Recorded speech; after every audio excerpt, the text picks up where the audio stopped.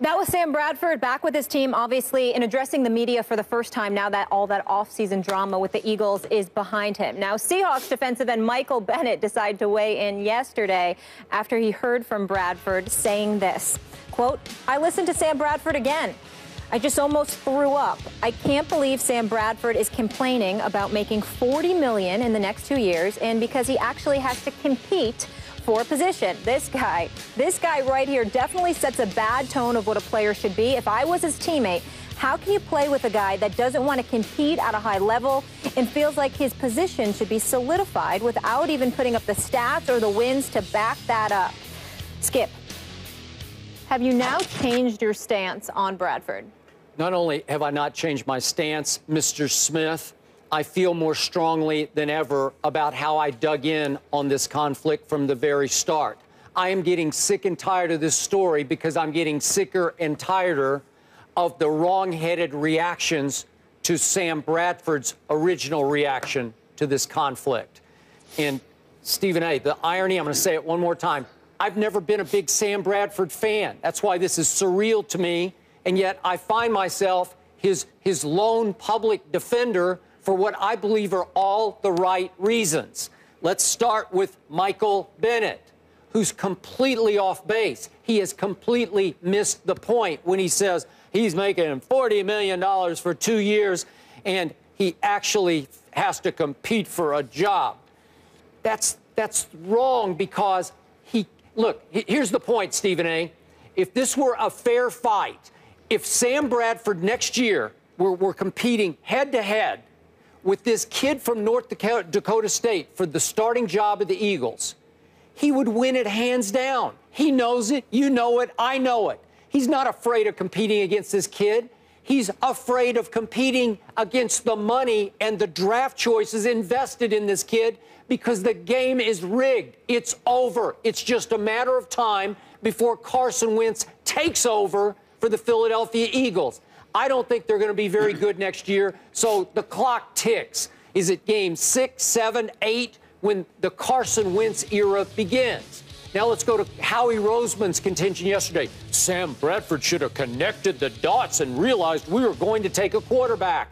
No, he had no idea you were going to trade from the 8th spot in the first round all the way up to the 2nd spot, a la an RG3 kind of a trade to go up to number 2 and take him, as we saw the Redskins do.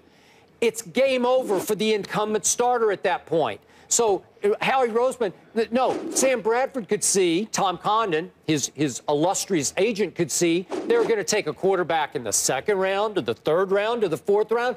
Totally different. No competition, no threat. Sam Bradford inked the deal in Philadelphia in the spirit of being the starting quarterback at least for 1 year, if not for 2 years.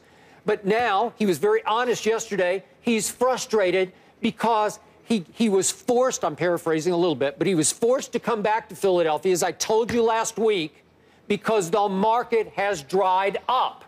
It was too late in the game. It was after the draft. Everybody's got their quarterback for next year, unless somebody gets hurt, obviously, in camp or early in the regular season.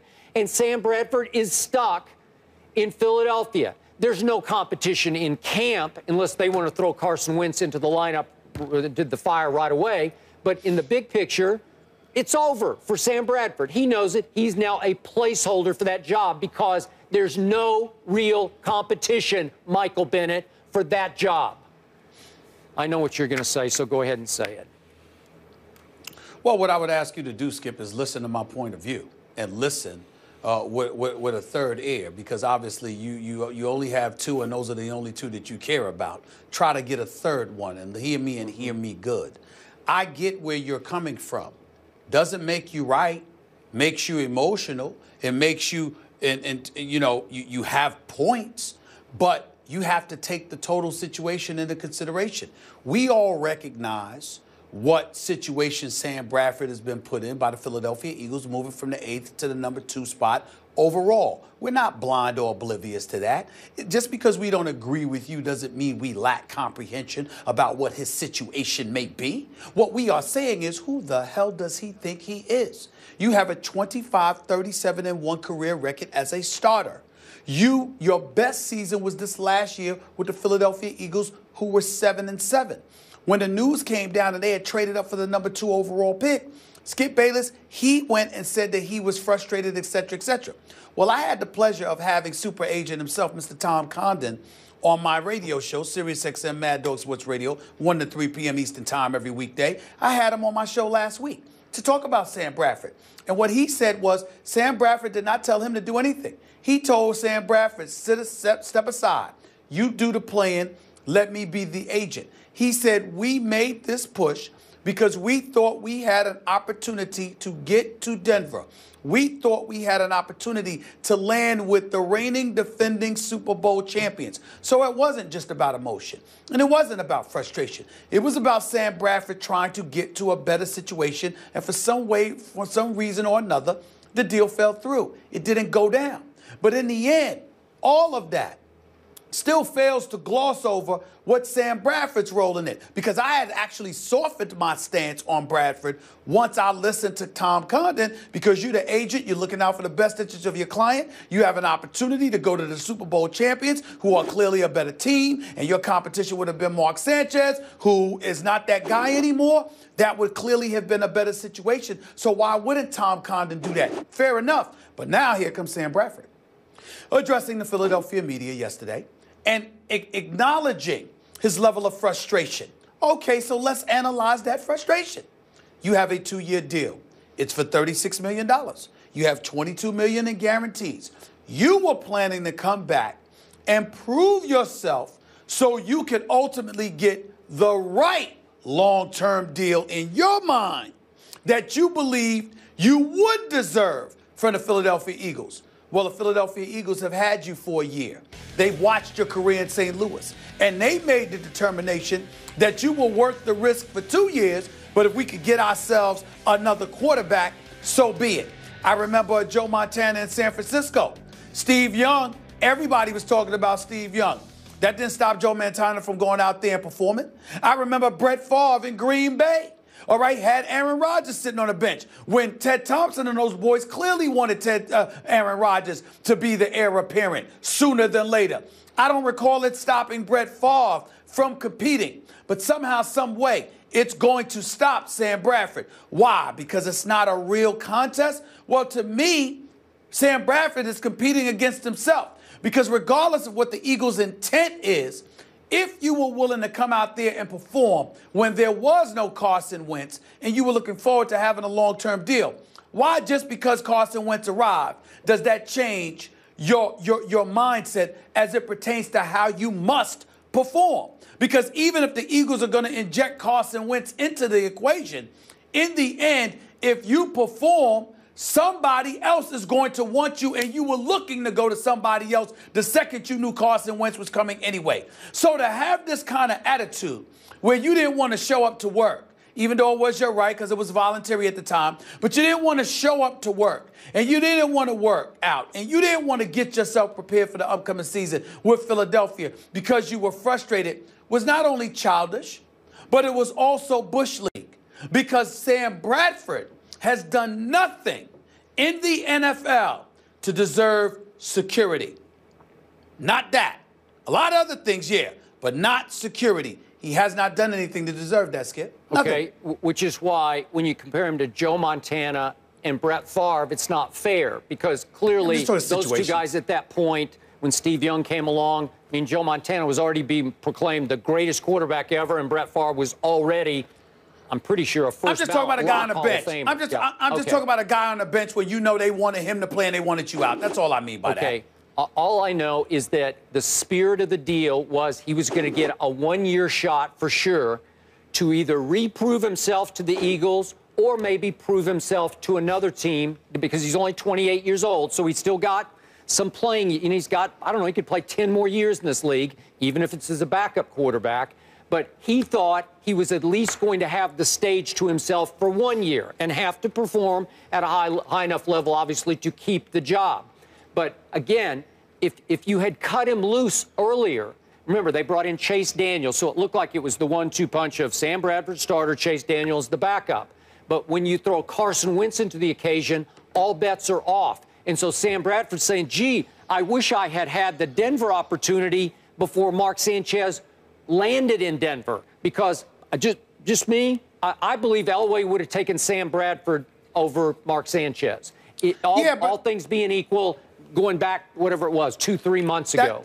That's fine, but as plausible as that argument may be, Skip, think about how pathetic Sam Bradford looks in that equation. So in other words, what I want to do is I want this year to perform no matter what. I want the security blanket of going out there and not really having to worry about competing, not really having to worry about this guy being inserted into the equation for year one. We only talk about year one because I understand the long-term concerns, but I'm dismissing it because he had opportunities to sign long-term deals with Philly, and he didn't want to because he wanted to put himself in a better position to get a better offer. He did. So I ain't worried about that. Okay. Let's stick to the 1 year.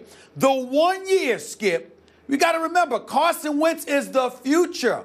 And most NFL teams would prefer to have the luxury of not having to inject their rookie into the line of fire so prematurely because they have no other choice. So if Sam Bradford had gone out there and performed, chances are the Philadelphia Eagles, because it's just 1 year, would have left him alone and let him be. He don't want the pressure or the discomfort or whatever word you believe is apropos. He doesn't want to have to deal with that because he wanted that security blanket. What non-winning, mediocre, below 500 quarterback in NFL history do you know of that had that kind of security? Who is this person? Because it doesn't happen for anybody but the elite dudes. Okay. It doesn't happen. Again, here I am having to defend a guy I've called Sam Bradford on this show a number of times. But remember, by the way, 25-37-1 is better than I thought he was. When you threw that record out, I was like, wow, has he been that good? He was that good. 12 games under 500. Well, I'm just saying, given the fact he was the first overall pick in the draft, as you know, and wound up with a team that was bad enough to be able to select him number one, the St. Louis Rams, who were not great. Neither was he. Couldn't stay healthy. Skip. Okay, but he's they been weren't in the league great. for 5 years, man. Been in the league 5 years and never had his first time only had one 500 season in 5 years. I agree, but he has shown me flashes of not greatness but goodness. I thought he was good down the stretch last year. I give you that. Okay, and yet remember, you're missing one other point. The whole staff is new this year. Doug Peterson, Frank Reich, John DeFilippo. Now they've picked their guy. He wasn't their guy. They inherited him. He's stuck in a terrible situation. That's not fair, Skip, because I'm not missing that. The reason I didn't bring that up, Skip, is because the man signed the 2-year deal knowing they were new. Knowing that. It's not like he signed a deal and then they came. He knew it when he signed the contract. He wanted shorter term because he wasn't sure about them, just as they're probably not sure about him. And they're not sure about him. They're so unsure about him, they went up to number 2 to take the savior, the golden boy from North Dakota State. And to me, if he's that good, if he's worth that much draft ammo and that much money, they should just start him from the start. That's just me. Just play him. I don't agree with that. I think that most teams, if they could afford the luxury, would prefer you to get that first year under your belt, A. And B, in the end, what it comes down to is that in all likelihood, this coming season was not compromising to Sam Bradford. The future, yes, but not this season if he performed. He doesn't want the pressure of having to perform, which is utterly ridiculous. It's utterly ridiculous. No, it's not. We agree to disagree here. I can already hear the Carson chants in Philadelphia. So what? Yeah. So what? Deal with it. You're a professional quarterback. Yeah. Stop being a big baby. Big baby. Perform. All right. You referred to RG3 earlier, similar situation. Eagles open up the season against Cleveland, so it'll be interesting to see who's under center for both teams there. No question who's running the show, though, in Cleveland. LeBron going hard in the paint last night in Game 1 and still hasn't lost a game this postseason. So is there more pressure on him than ever to win a chip? We'll discuss after the break.